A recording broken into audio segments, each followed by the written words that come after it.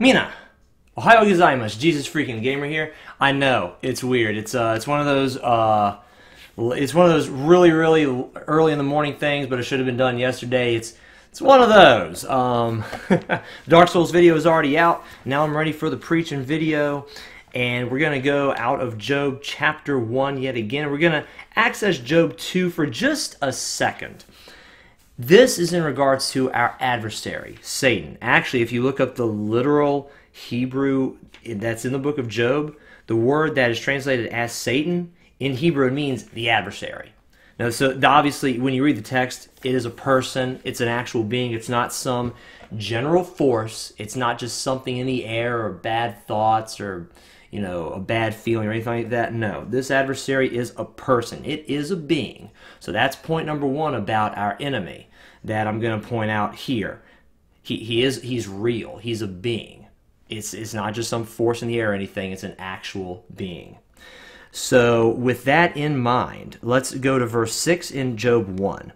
Now there was a day when the sons of God came to present themselves before the Lord, and Satan also came among them. And the Lord said to Satan, "From where do you come?" So Satan answered the Lord and said, "From going to and fro on the earth, and from walking back and forth on it." So we've identified that this is a person who presented himself to the Lord. He spoke to the Lord, has his own thought patterns, his own thought processes, is an actual being. So that was point number one, and that's kind of detailed right there in those verses. Point number two, he is not, this is in regards to all the omni attributes of God. Satan is not omnipresent. He is not everywhere. He was going to and fro on the earth and from walking back and forth on it. He wasn't just everywhere you go, he's there. It's not like that. That's talked about in one of the Psalms where it says, you know, if I go to the farthest end of heaven, you're there. If I make my bed in hell, you're there. Didn't look that up in advance. Google is your friend. But Satan is not like that. He is in one spot, just like we are at a time. He is not everywhere you go, so he's not an omnipresent being. And then we go, and also, let's make this point 3. Satan doesn't dwell in hell.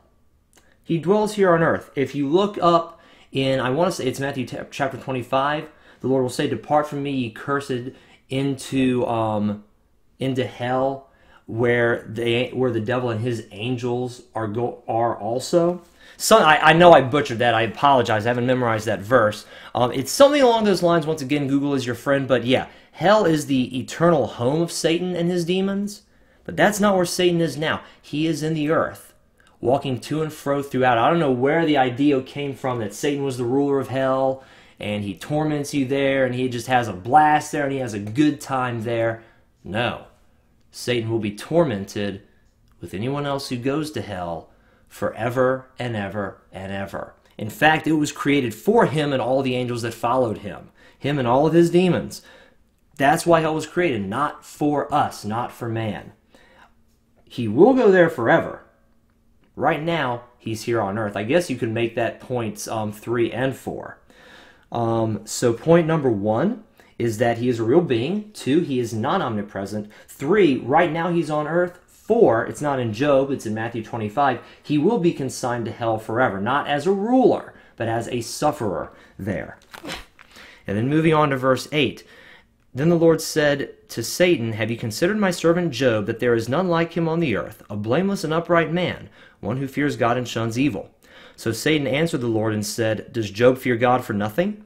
Have you not made a hedge around him, around his household, and around all that he has on every side? You have blessed the work of his hands, and his possessions have increased in the land. But now stretch out your hand and touch all that he has, and he will surely curse you to your face. And the Lord said to Satan, Behold, all that he has is in your power, only do not lay a hand on his person. So Satan went out from the presence of the Lord."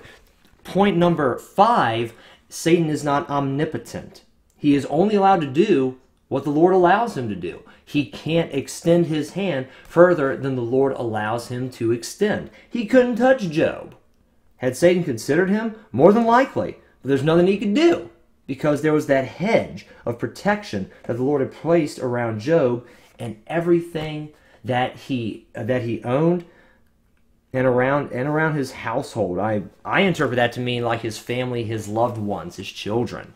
So yeah, Satan can't oppose God if God doesn't allow it. So he is not all-powerful like the Lord. He is a limited being. It's like a dog on a leash. If you're outside of that leash, he can't touch you. And then for point number 3, we're going to go into Job 2 just for a second.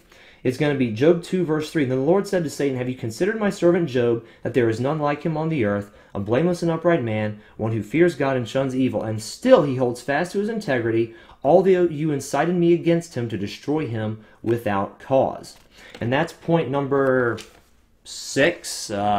6, kind of like that. Can you see the finger there? That's supposed to be the 6th point. 6 is usually considered a bad number, but this is kind of like a nail in the coffin. Satan is also not omniscient. He doesn't know everything. He told God, surely he will curse you to your face if you take everything away from him. God allowed Satan to take everything away from him. Job didn't curse him. Satan was wrong.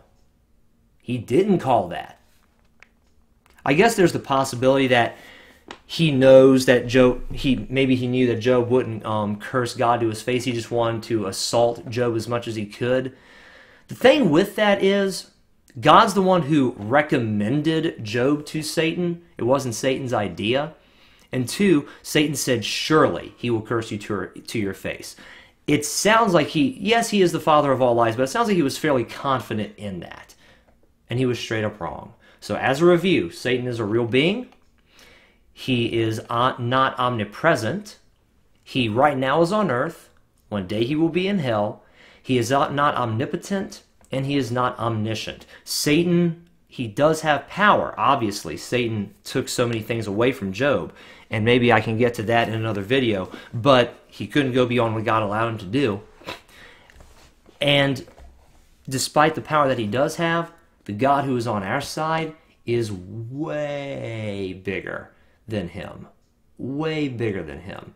So have faith and trust in God. Satan can't do anything outside of God's allowance or anything that God doesn't allow him to do.